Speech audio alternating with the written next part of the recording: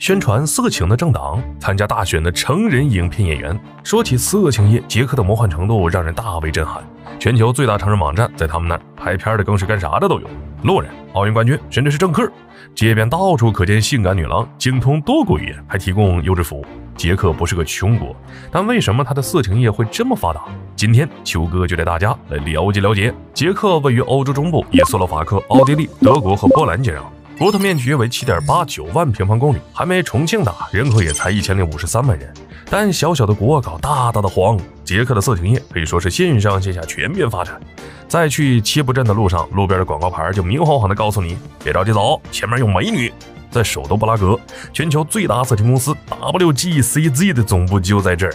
欧洲第1、第3的成人网站就是人家开的。就这种公司，布拉格可不只有一家。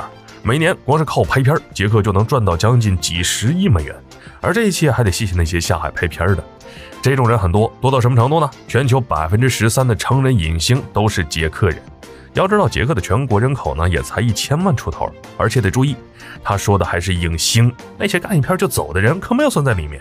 有数据统计，每10万捷克人呢就7个拍过片。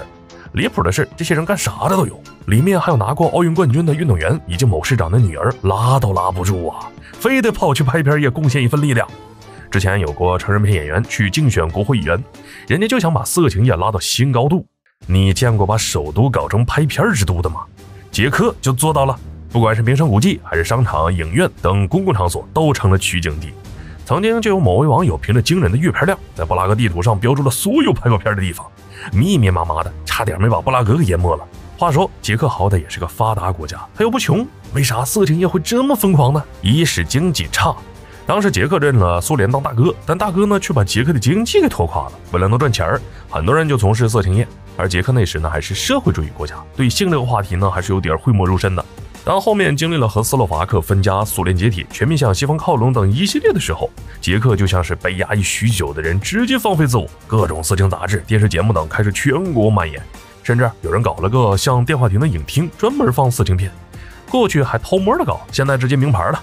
捷克政府当然知道这不行啊，想管控起来，还跑去和德国取经，结果呢完全没用，根本管不过来。后来就直接摆烂了，你们爱咋搞咋搞，不关我事了啊！以至于捷克还出现过一个叫独立色情倡议的政党，打着性解放的名义，在全国各地开色情研讨会，发放看似党报实则小黄书的本子。最离谱的是吧，这个政党呢还煞有其事的跑去大选，虽然没能当选成功，但也拿到了超9万的选票，还国家政客直接在大会上说自己喜欢什么什么成人片，什么什么成人演员，不要太离谱啊！捷克的色情业这么猖狂，难道捷克政府就不去管控一下吗？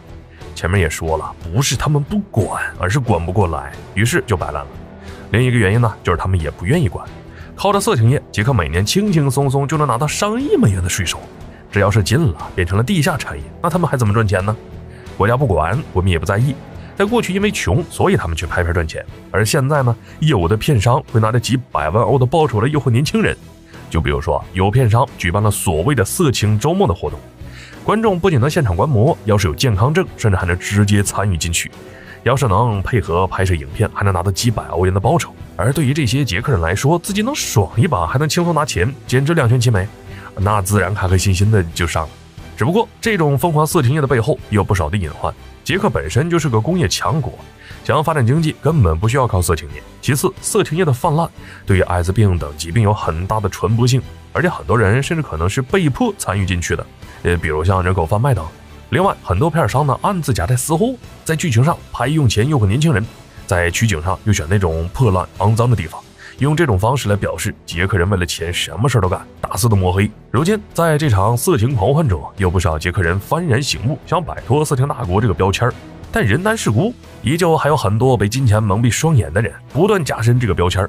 好了，本期视频到这儿就结束了，麻烦各位看官，你发财的小手来个点赞关注呗，咱们下期再见。